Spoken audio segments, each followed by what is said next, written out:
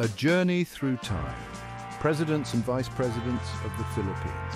Welcome to our historical overview of the Presidents and Vice Presidents of the Philippines. Let's take a journey through time and explore the leaders who have shaped the nation. From the fight for independence to navigating the complexities of a globalized world, the Philippines has seen its share of triumphs and challenges, and at the helm of this nation have been men and women thrust into extraordinary circumstances, tasked with leading the country and its people. In this series, we'll delve into the lives and legacies of these presidents and vice presidents, examining their policies, their impact, and the indelible mark they've left on the Philippines. Emilio Aguinaldo, the dawn of a nation. Our journey begins with Emilio Aguinaldo, a name synonymous with Philippine independence. A revolutionary leader during a time of immense upheaval, Aguinaldo's courage and determination ignited the flames of freedom against Spanish colonial rule. We'll explore my rise to prominence, the Declaration of Independence in 1898, and the establishment of the First Philippine Republic. But the path to nationhood was fraught with obstacles. Aguinaldo faced internal conflicts and the looming presence of another colonial power, the United States. We'll examine the Philippine-American War, a contentious period in the nation's history, and the eventual capture of Aguinaldo, marking the end of an era. Manuel L. Quezon, architect of a nation. Manuel L. Quezon, often hailed as the father of the Philippine Commonwealth, takes center stage in this chapter. A staunch advocate for independence, Quezon skillfully navigated the political landscape during the period of American administration. We'll delve into his efforts to establish a national language, his vision for a self-governing Philippines, and his legacy as a nation builder. Quezon's presidency, however, was tragically cut short by the outbreak of World War II. As Japanese forces occupied the Philippines, Quezon was forced into exile, leading a government in exile. We'll explore his unwavering commitment to his people even in the face of adversity and his enduring impact on the Philippine identity. Sergio Osmeña, leading through transition. The weight of a nation in transition fell upon the shoulders of Sergio Osmeña, who assumed the presidency following Quezon's death in 1944. With the Philippines still grappling with the aftermath of World War II, Osmeña faced the daunting task of rebuilding a nation ravaged by conflict. We'll explore his efforts to restore normalcy, provide relief to a devastated populace, and lay the groundwork for the Philippines' return to self-governance. Osmeña's presidency, though brief, marked a pivotal moment in Philippine history. We'll examine the challenges he faced, the difficult decisions he made, and his contributions to the nation's journey towards healing and recovery. Chapter 4. Manuel Roxas, the Third Republic and Post-War Realities. Manuel Roxas emerged as a key figure in the post-war era, becoming the first president of the newly established Third Republic of the Philippines in 1946. Tasked with guiding the nation through the complexities of independence after decades of colonial rule, Roxas faced immense challenges. We'll examine his efforts to rebuild the nation's infrastructure, revive the economy, and address the social and political divisions that lingered after years of conflict. Roxas's presidency, though marked by progress, was not without its critics. We'll delve into the controversies surrounding his administration, including accusations of corruption and his close ties with the United States. Despite these challenges, Roxas's legacy remains intertwined with the Philippines' first steps as an independent nation grappling with the realities of a post-war world. Chapter 5. Elpidio Quirino, Economic Policies and National Reconstruction. Elpidio Quirino, who assumed the presidency following Roxas's untimely death in 1948, inherited a nation still grappling with the scars of war and the challenges of independence. Quirino prioritized economic recovery, implementing policies aimed at stimulating growth and addressing the needs of a struggling population. We'll explore his efforts to attract foreign investment, promote industrialization, and improve the lives of ordinary Filipinos. Quirino's presidency also saw the continuation of the Hukbalahap Rebellion, a communist insurgency that posed a significant threat to national security. We'll examine his government's response to the insurgency and the complex social and economic factors that fueled the unrest. Chapter 6. Ramon Magsaysay, the People's Champion. Ramon Magsaysay, often dubbed the Champion of the Masses, swept into office in 1953 on a wave of popular support. Known for his charisma, his common touch, and his unwavering commitment to social justice, Magsaysay captured the hearts and minds of the Filipino people. We'll explore his focus on rural development, his efforts to combat corruption, and his successful campaign to quell the Hukbalahap rebellion, bringing a measure of peace and stability to the nation. Magsaysay's presidency, though tragically cut short by a plane crash in 1957, left an indelible mark on the Philippines. His emphasis on serving the common man, his dedication to integrity in government, and his genuine connection with the people cemented his legacy as one of the country's most beloved leaders. Chapter 7. Carlos P. Garcia, Filipino First and Economic Nationalism.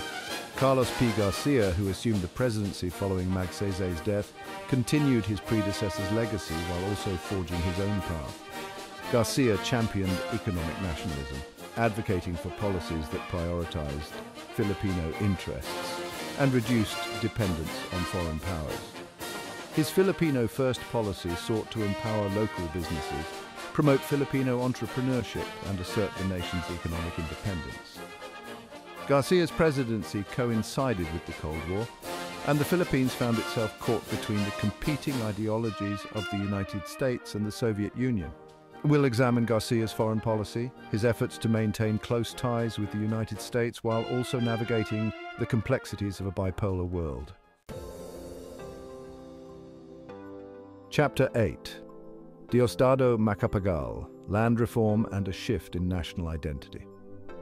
Diosdado Macapagal, elected president in 1961, focused on addressing long-standing social and economic inequalities that plagued the Philippines. His most ambitious initiative, the Agricultural Land Reform Code, aimed to break up large landholdings and redistribute land to tenant farmers, a move aimed at empowering the rural poor and fostering a more equitable society. Macapagal also made a symbolic yet significant change to the Philippine calendar, shifting Independence Day from July 4th, the anniversary of independence from the United States, to June 12th, the date of the Declaration of Independence from Spain in 1898. This move reflected a growing sense of national identity and a desire to forge a path distinct from its colonial past. Chapter 9. Ferdinand Marcos, From Promise to Dictatorship. Ferdinand Marcos, elected president in 1965, promised a new society for the Philippines. Initially, his presidency was marked by infrastructure development and economic growth. However, Marcos's rule took a dark turn as he consolidated power, cracked down on dissent, and declared martial law in 1972, ushering in an era of authoritarian rule that would last for over a decade. The Marcos regime, though marked by economic progress in its early years, was marred by widespread corruption, human rights abuses, and the suppression of democratic freedoms. We'll delve into the complexities of this tumultuous period, exploring the factors that led to Marcos's rise, the excesses of his regime, and the growing resistance that ultimately led to his downfall. Corazon Aquino, a housewife thrust into the political spotlight following the assassination of my husband, Senator Benigno Aquino Jr., became a symbol of hope and resistance against the Marcos dictatorship.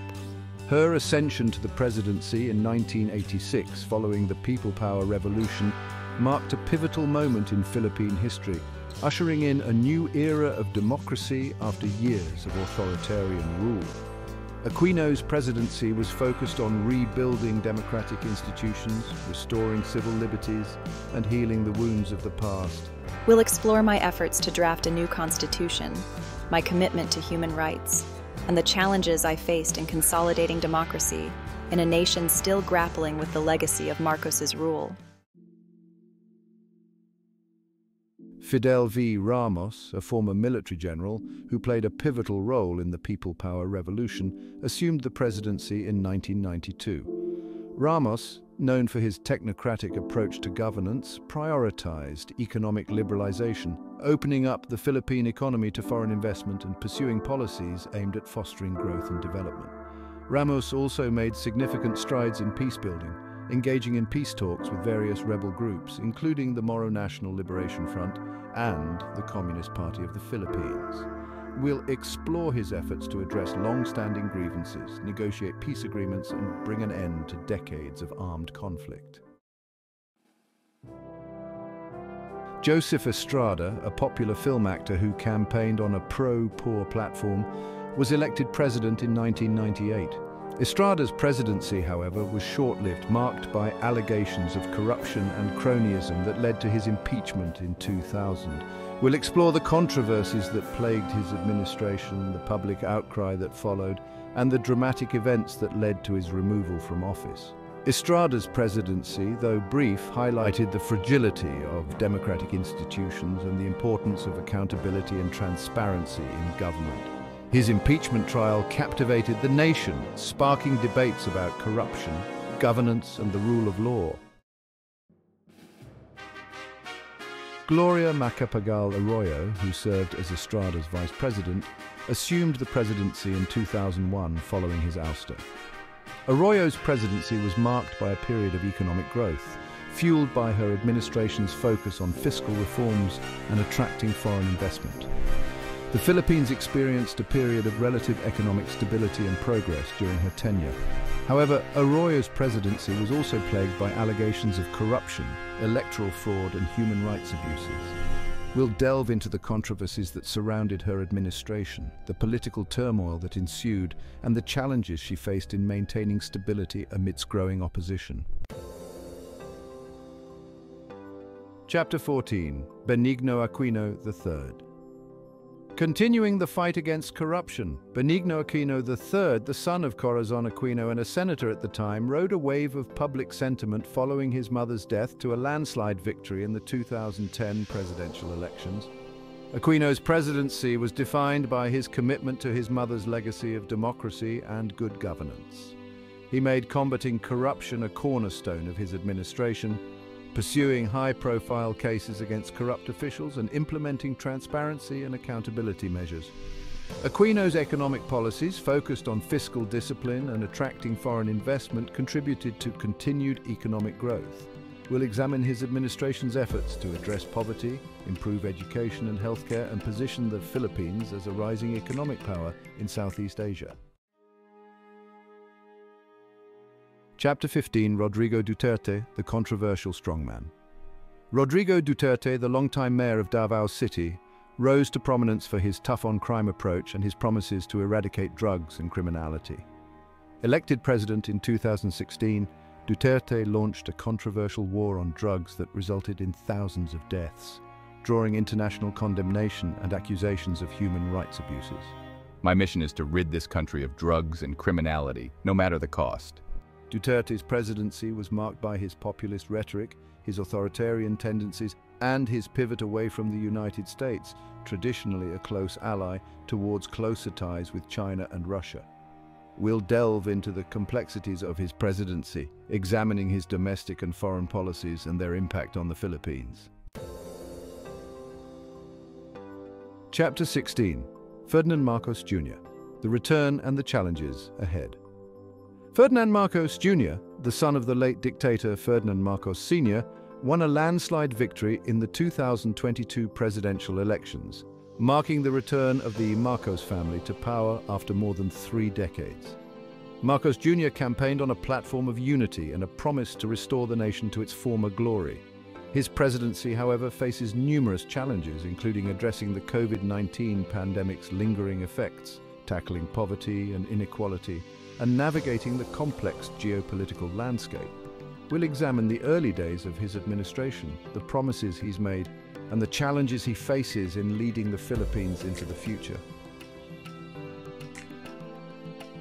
Legacy and the future, the continuing story of the Philippines. Thank you for joining us on this historical journey through the leadership of the Philippines. From the fight for independence to the challenges of the 21st century, the Philippines has navigated a complex and often turbulent path. The leaders we've explored, each with their own strengths and weaknesses, their triumphs and failures, have all shaped the nation's destiny. Stay tuned for more insightful content on our channel as we continue to explore the rich tapestry of history and its impact on our world today.